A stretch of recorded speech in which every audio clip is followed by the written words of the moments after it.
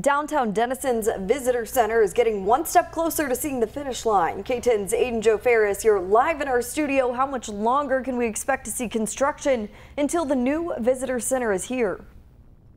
Construction is no stranger to walkers and drivers in downtown Denison. As we get closer and closer to wrapping up phase 2 of the D3 project, lumber is starting to go up for the new Visitor Center. Following the approval of nearly $4 million in bonds by the City Council in July, work has advanced to the building's framing.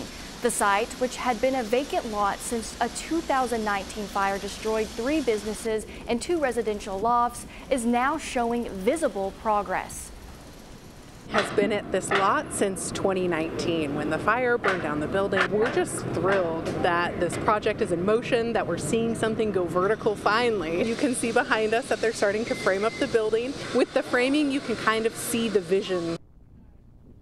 In addition to the framing, work is also underway on the floor joints and second floor decking.